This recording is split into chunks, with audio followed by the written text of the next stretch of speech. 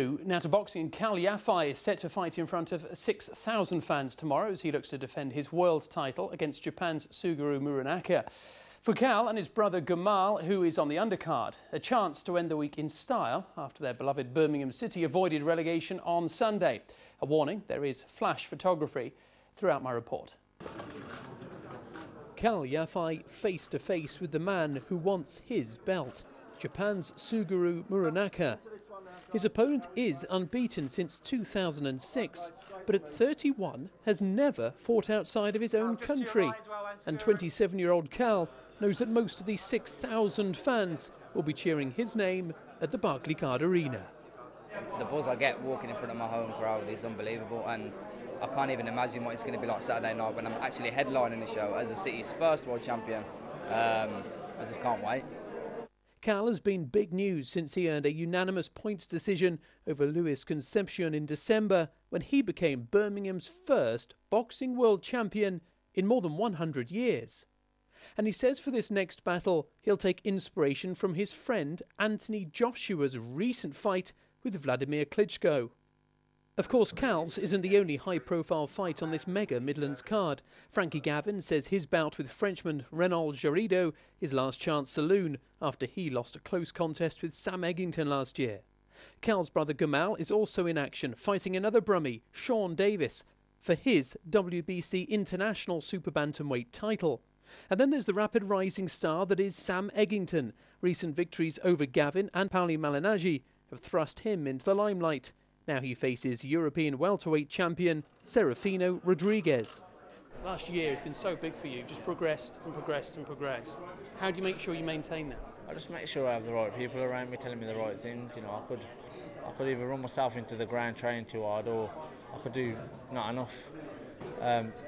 So the right people let me know around me and tell me what I'm doing right and what I'm doing wrong.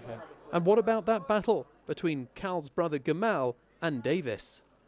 I got a lot of respect for him, nice kid, but it's just business, you know. I'm just in there to do a job, and that's all. As I train, I prepare for everything. So if he changes style halfway through a round, I'm prepared for that. You know, I do all the homework I need to. You'll be getting one next, don't worry, you'll be getting one. The undercard promises both pride and belts at stake.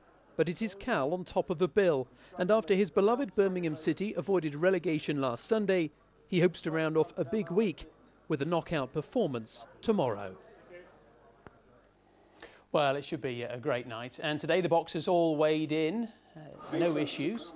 This was our champion Kal, lean but looking strong. Now I have to say his opponent Sugura Muranaka, to my eyes at least, looks less stocky. Maybe he uses his slight frame for speed.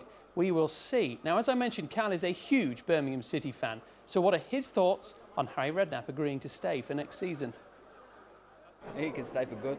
Got him for another year, so, you know, what a manager to have. In that short period of space, what he's done, it shows what he's worth.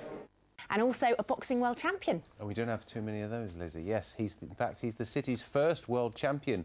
Now, Kal Yafai wants to turn Birmingham into a boxing fortress. The 27-year-old makes the first defence of his title at the Barclaycard Arena tomorrow night. And he's confident this will be just the start of great things in the city. Just a warning, though, Nick Clitheroe's report does contain some flash photography. From every vantage point and every angle, they just wanted to get a glimpse of the man who's taken Birmingham's boxing reputation to a new level. The city has produced plenty of good fighters, but only Kal Yafai has made it all the way to be world champion. Well, this is what it's all about, the WBA belt, the first world title ever held by a Birmingham boxer. The chance to defend that title on his own patch is proving very sweet for Kal. I always believed that I would, but I just didn't know how it was going to happen or how long it would take. Now it's happened, you know, nothing changes for me. I work hard, continue to work hard, I'm very motivated, and I just want to continue to bring big nights to the city. I really want to turn this into my fortress and continue to headline big nights. There are plenty of other Brummie fighters on the bill, and 6,000 tickets have been sold. Further indication that this could be the start of a new era for boxing in the city. He wants to go on and create a legacy in the sport. You know, he's come from that background. You know, he trained with Anthony Joshua for years and years, And he's from the GB setup. He wants perfection. You know, he doesn't want to just be a world champion. He wants to own all the belts. He wants to beat the very, very best. Yafai looked very sharp in his public workout in the bull ring early this week, and he'll need to be. Sugura Muranaka may never have fought outside Japan before, but he's unbeaten in 9 years. Inside the ring, it's all the same in the world, so it's really exciting to fight in England too. He's assured of his place in the city's sporting history, and he's become a role model for young fans. But there's still plenty of hard work ahead for Kal Yafai to create that boxing legacy. Nick Clitheroe, BBC Midlands Today, Birmingham.